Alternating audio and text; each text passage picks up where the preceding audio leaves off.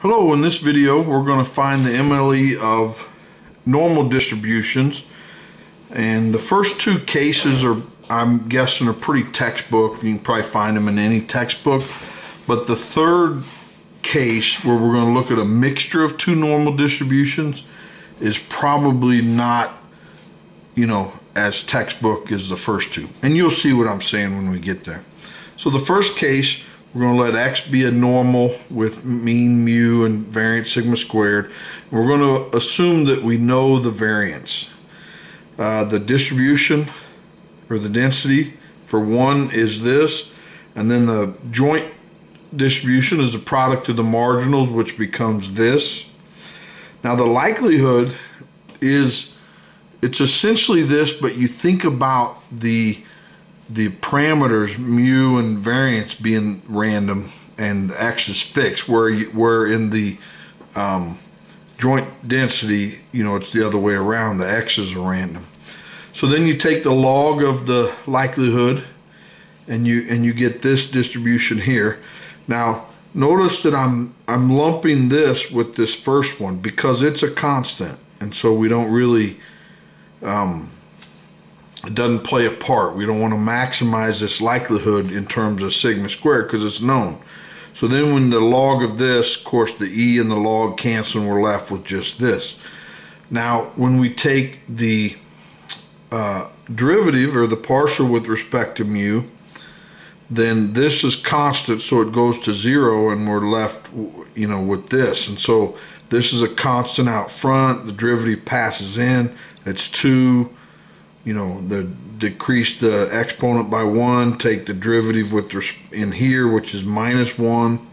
We set it equal to 0, and now we need to solve for mu. Well, these are constants, so you can just take them to the other side. This is constant, you can take it to the other side. The 2 is constant, or you can even cancel with that. And then we're left with this here. Now, when we distribute this sum in, we get the sum of the xi's, and then it's minus the sum of this constant. So you get n of them, and then you take it to the other side, and you end up with this. Now to solve for mu, you divide by n, which ends up being the sample mean. And so this is the MLE in the normal case where the variance is known. Now, in the second case, let's assume that both mu and sigma squared are unknown. Now, then we want it, I'm going to go back up here. The joint density is just the same as this one, but when we take the log of it, we're going to have to keep that sigma squared by itself. And that's what we do here. So when we take the log of the likelihood, this is sort of the constants out front, and then this is a sigma squared, and since it's raised to the n minus n over 2, you can take it out front, and then we're left with this piece. So we want to take the derivative of it, or the partial of this log likelihood with respect to mu, and we get this. And it ends up being the same as what we did before. Set it to 0, and you get mu is x bar. And that's the sample mean. Now, let's take the partial of the log likelihood with respect to sigma squared. And you get this. So, remember, we had the minus n over 2 log of sigma squared. So it's 1 over and then times the derivative, and you get this.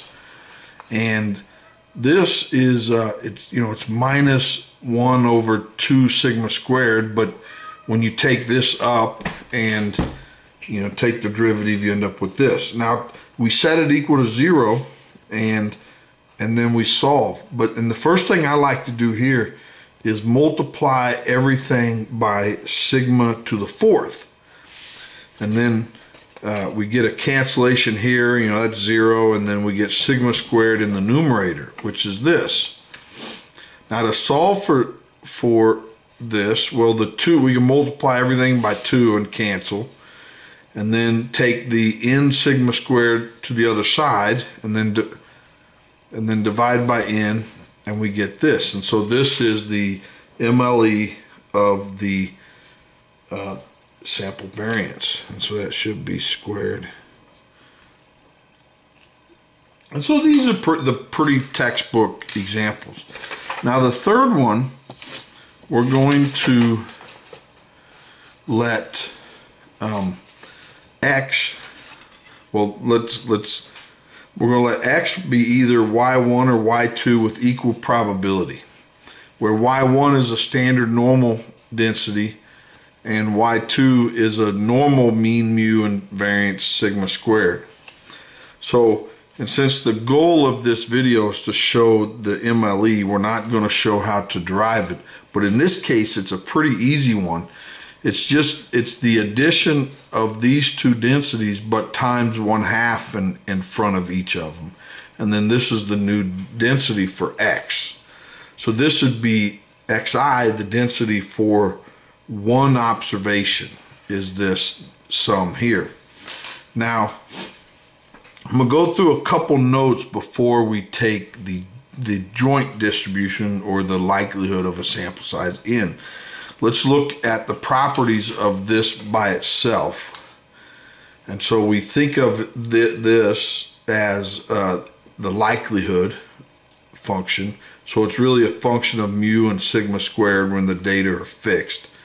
You know, they're really the same, but you just think about them differently. So now we're going to fix mu, and we're going to let sigma go to infinity. So let the variance go to infinity and of this function, and it equals this, which is this first piece. And if you look at it over here, if you let sigma go to infinity, this goes to 0, this goes to 0, and e to the 0 is 1, and so this goes to 0, and there's no sigma or mu here, so we're just left with that. Now let's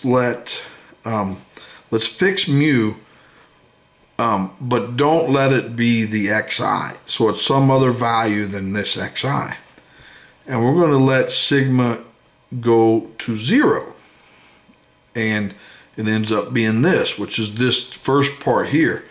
And if you look at this here, if you let sigma go to 0, then this actually goes to infinity. And when sigma goes to 0, this goes to minus infinity, which goes to 0.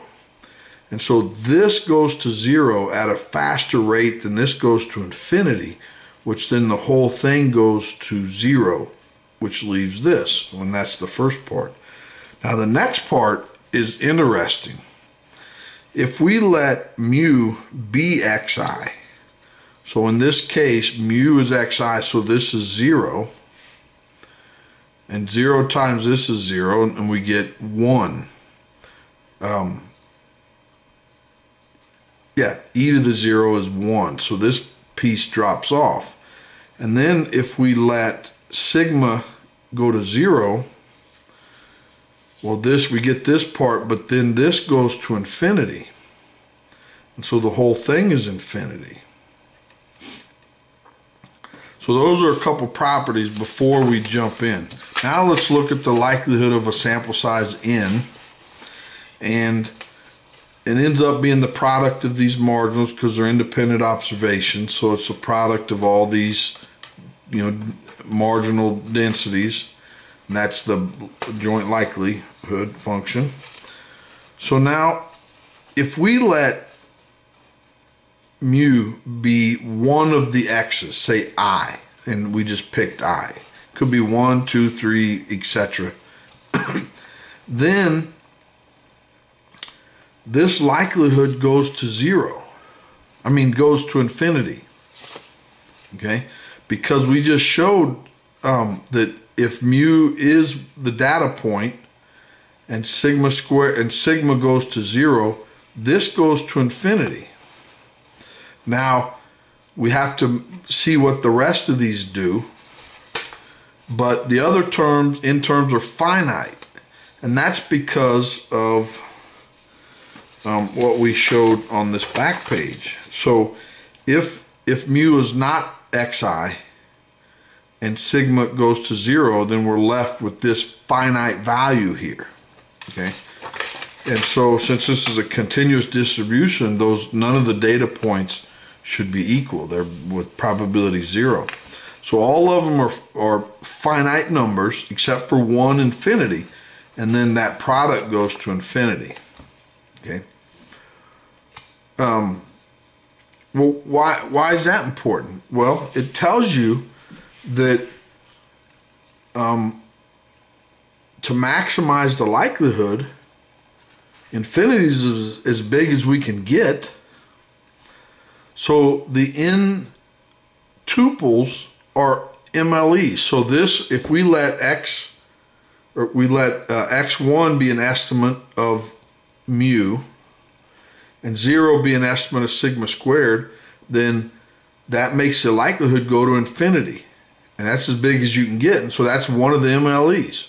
As a matter of fact, if you let the estimate for mu be any data point, say xn or xi, and sigma be 0, that is also infinity. So that's an MLE.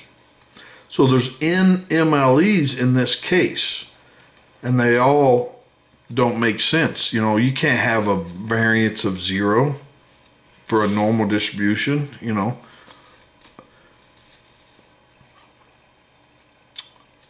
Well, yeah, because if the variance is 0, then they're all concentrated at one point. And if you said that mu is n, but now we have other points, so it says that this one point is from the distribution with, you know, mu and sigma squared, and all the others are from the standard normal distribution, which we know that's not the case because each have a probability of 1/2 of being, you know, either distribution. So now, you know, if we restrict the possibility that it's 0, say, hey, it can't be 0, then we can make this arbitrarily large in the same fashion. We just let, we set mu equal to one of the data points and then let this approach 0 but not being 0, then we can make it arbitrarily large. And so in the case that we restrict sigma squared, then the MLE doesn't exist. And so in both cases, it's sort of, the MLE is not a good approach to use. And so that's it. So that's the example of the third example. And then you say, well, wait, why can't we do this with one of the first two examples that we used?